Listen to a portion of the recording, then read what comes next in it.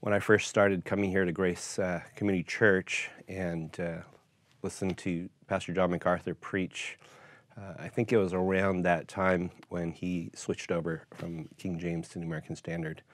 And I was only in junior high at the time, but then getting to start reading that text from an early stage in my Christian life and growth, that really got embedded into my just thought process. And I realized just in having that as the primary text that I grew up with, that's what I've leaned on ever since.